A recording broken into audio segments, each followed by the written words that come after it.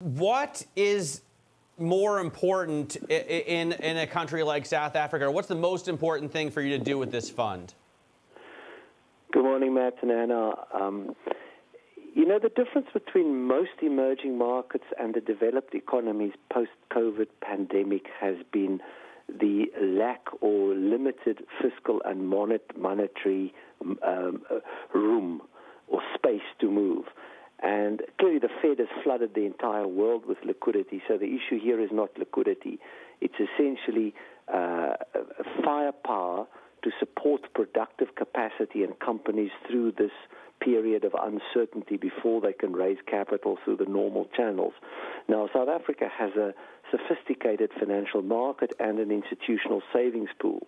What we're trying to do is encourage the institutional savings pool to go where the problem is and not to take too long before companies are effectively zombified or productive capacity lost, which then turns the upswing into a weaker upswing than anticipated.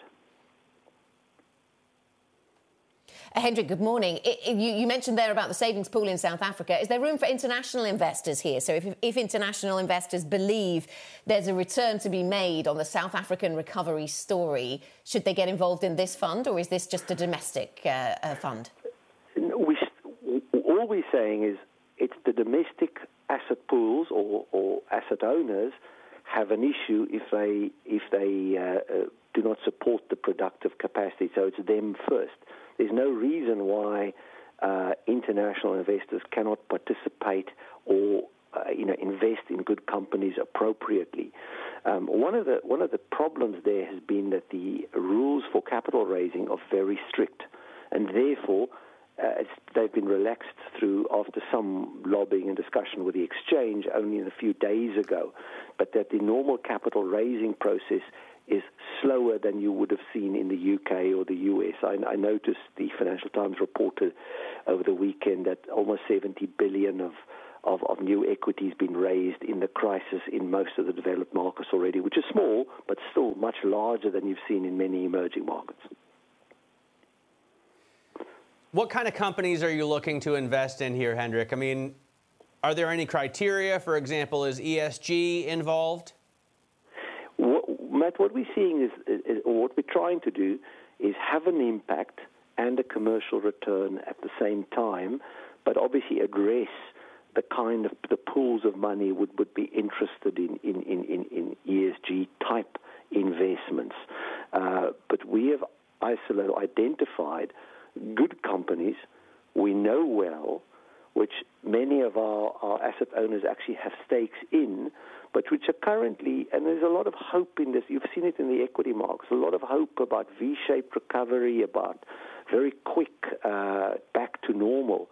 We know that is not going to happen. We know that COVID-19 has had permanent impact, and that the way out, particularly in the economies which didn't have the ability to stimulate fiscally, will take longer. And it's really that need we want to address, but we don't want to go and put money into losers just to buy very expensive jobs. The economy also has to work, it has to be flexible, and we all understand that. But in the emerging markets, we don't have what you have in the UK and the US, where you essentially have guaranteed workers' incomes and allowed the business sector to restructure. There's no safety net. There's no safety net, and so perhaps this is more important, what you're doing here, Hendrik, more important in emerging markets than in developed markets because of a lack of other measures in place. Does this look like a model that could be used in other parts of the emerging world? We think that actually that model is already at play in a place like China, but it's more driven by the state, but through the businesses, where you've clearly seen Xi Jinping declare jobs and productive capacity as number one or as the top priority in the near term. So we think it could work, but where South Africa is quite unique, it has a well-functioning capital market, the pools of money are there, and you don't have to wait until the businesses are distressed. In America, the combination of distressed investment, but government underwriting or government financing for people out of work is a different model. And we think, therefore, many markets, not just emerging markets, could think about this.